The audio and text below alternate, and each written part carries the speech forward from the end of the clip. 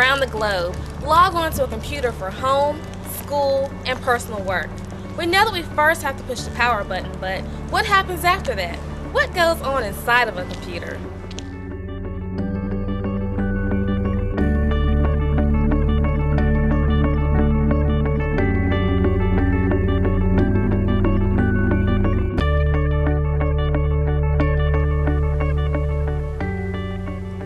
RAM stands for Random Access Memory.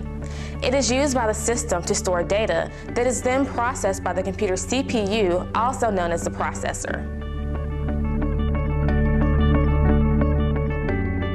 So you may be wondering, what does all of this mean to me? Well, basically, RAM allows your computer to do more things at the same time and do them a little faster.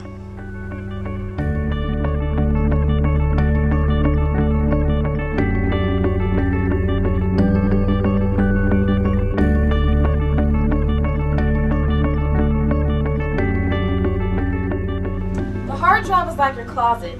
It's a place where you store and save things. But if you don't clean it up every once in a while, it can become cluttered, leaving you with less room to store information.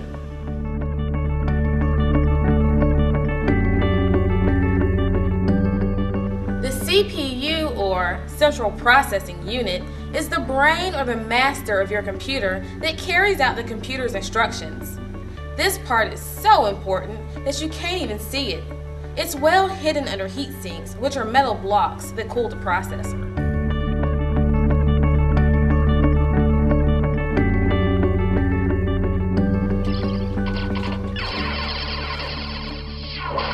Oh! If you like playing games on the computer, then you know how important a good video card is. The main function of the video card is to generate and output images to the computer screen.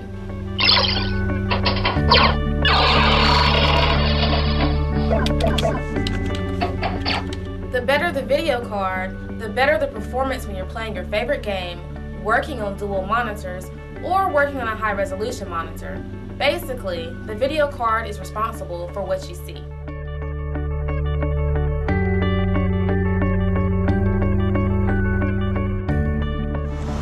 Behind me is a construction site. Before workers can build a structure, they must first have a plan. This plan and layouts of where everything will one day reside is called a blueprint.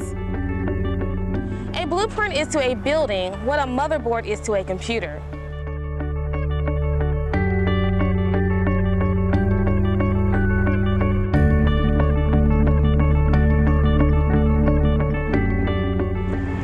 This is what sends power to homes, schools, and businesses. Well, the PSU, or Power Supply Unit, does the same thing.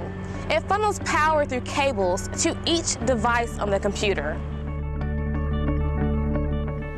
You may not ever look on the inside of a desktop or a laptop to see how all of these parts work together, but just know, each part plays a significant role.